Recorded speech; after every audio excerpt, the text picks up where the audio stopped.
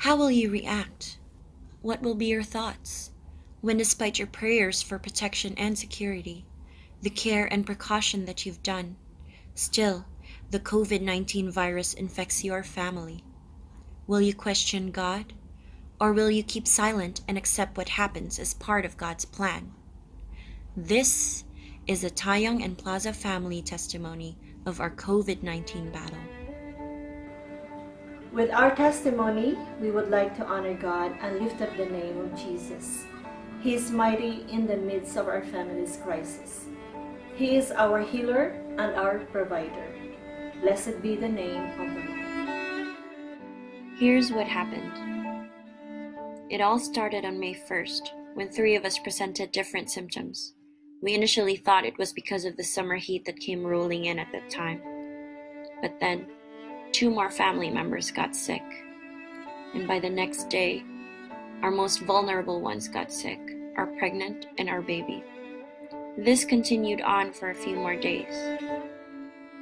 And on May 6th, my brother-in-law Linus was diagnosed with pneumonia, and we decided to isolate him in one of our rooms here in the flat.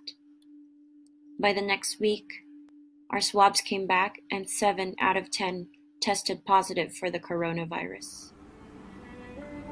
By praying, asking the Lord for comfort and healing for all our symptoms, all the more for the pregnant and the children. It wasn't easy, especially when we were in danger ourselves. I was also still working, so I was juggling between sick patients at work and sick patients at home. Soon I also became sick. It was difficult at first, knowing you have a possibly lethal virus in your system and no knowledge as to what it can do to you, especially due to the fact that Andrea is pregnant. But somehow the Lord's promises in His Word and overflowing prayers made thinking about it a whole lot easier.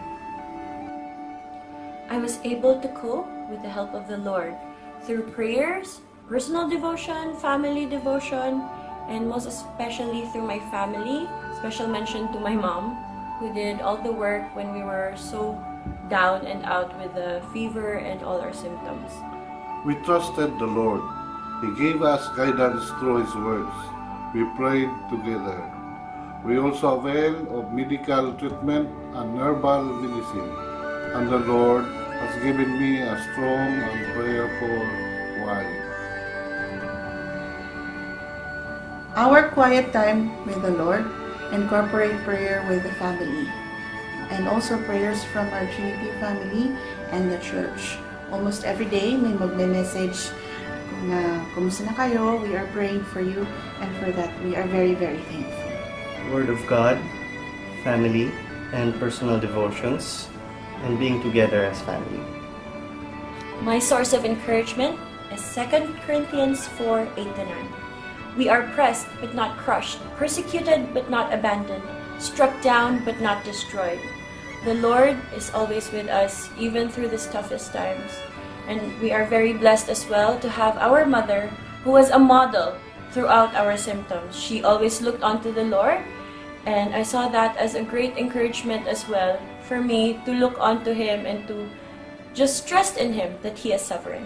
My source of encouragement is in Deuteronomy chapter 31, verses 6-7, which says, "Be strong and courageous, do not be afraid or terrified because of them, for the Lord your God goes with you. He will never leave you nor forsake you." John 15:5-8. Ask whatever you wish, it will be done for you. That alone is a confirmation that we are secured, and healing is not impossible, even when the odds are against us.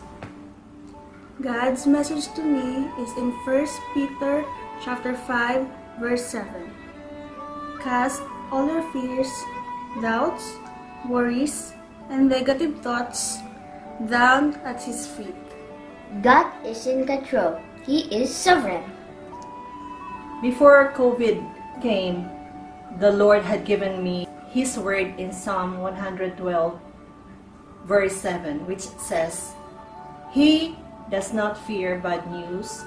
His heart is steadfast, trusting in the Lord." It was a warning, but I did not take it seriously. Naalala ko lang siya nung hinintay namin yung result ng swab. My heart melted in fear when 7 in my family tested positive. It was like a death sentence, but the Word of God already directed my heart to be steadfast, trusting in the Lord. In the thickest of our battle against COVID-19, the Lord has given us another word in Isaiah chapter 26, verses 3 to 4, which says, God, you give true peace to people who depend on you, to those who trust in you. So trust in the Lord always, because in the Lord, you have a place of safety forever. Sa simula, kalagitnaan, hanggang matapos ang laban, salita ni Lord ang aming kinakapitan. Source ng aming lakas, hope, and victory against the enemy virus. We would like to thank the Lord because even though we are COVID positive, we are not in critical state and no need for hospital admission and financial provision since I don't have insurance. No deadly symptoms, peace, strength, everyday protection, healthy pregnancy, and negative result for COVID-19 test for me and Valerie. His sovereignty, we got closer as a family to the Lord. It is God's will that we undergo a COVID virus experience, despite our prayer of protection and precaution na ginawa namin. God is good. He is sovereign. In Isaiah 55, verse 9 says, As the heavens are higher than the earth, so are my ways higher than your ways, and my thoughts higher than your thoughts. God fought our battles and He allowed mild symptoms to happen, especially to our 1 year and 4 months old baby. He granted miracles for Linus medical treatment at private hospitals, despite the fact that he has no health card. He answers our prayers for no complications of our symptoms. To date, 5 of our family members who tested positive now has their first negative test results. We believe that God will give us full recovery soon. Our family is so grateful to our God.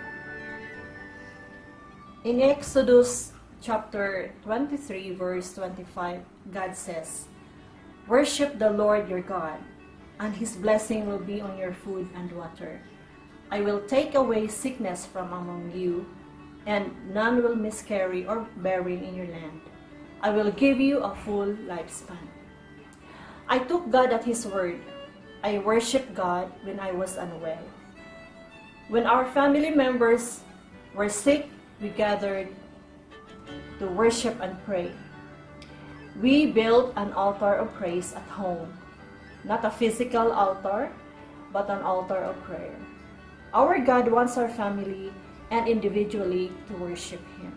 Sabi niya, sasambahin natin siya at aalisin niya ang sakit sa ating kalagitnaan. Check your family's worship. Build an altar of praise. Gather your family to worship God at hayaan niyo tuparin niya ang pangako niya sa kanyang salita. Our prayer request, complete healing for all of us. To God be the glory, honor, and praises. We want to give all the glory to God. Joshua 24:15. But as for me and my household, we will